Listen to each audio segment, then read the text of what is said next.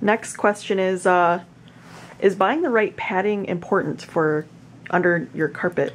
Oh, certainly. Yeah, because you got to imagine that carpet is a soft surface, of course, right? It's soft, it's you walk on it, it's cushiony, but underneath there you have a backing that holds all those fibers together. So the backing is here, it's glued together with all these loose fibers like this.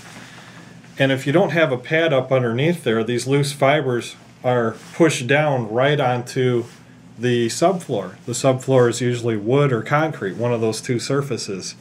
It could be Durarock or some other type of commercial system too. But typically it's going to be concrete or wood.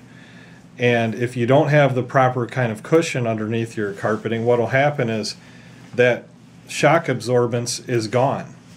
And the fibers are directly contacting each other, especially the taller nap. Now if you have a commercial glue down, a lot of them don't have a carpet pad underneath there because, you know, they're looped, the fibers are really short, and there's really no way for them to easily move around and scratch each other.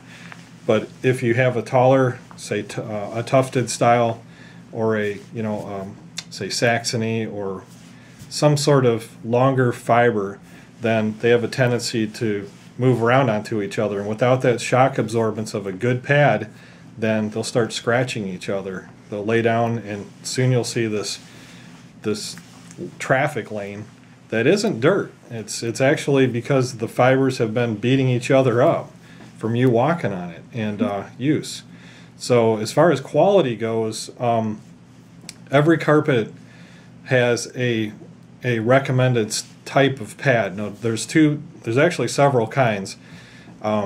There's a rubber backed. There's what's called rebond, which is a bunch of foam that's all cut up and glued together. And then in rebond, they have several different styles there too.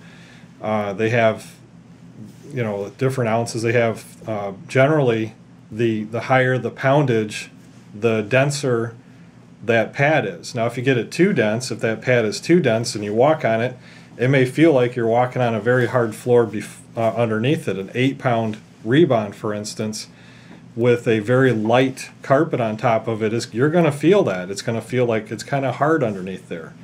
So you may want to go with something like a 6-pound, but if you talk to the carpet retailer, ask them about the recommended pad for that particular install, and it really does make a difference. Some of the Berbers, they require what we call a waffle pad. It's got little waffles underneath like this.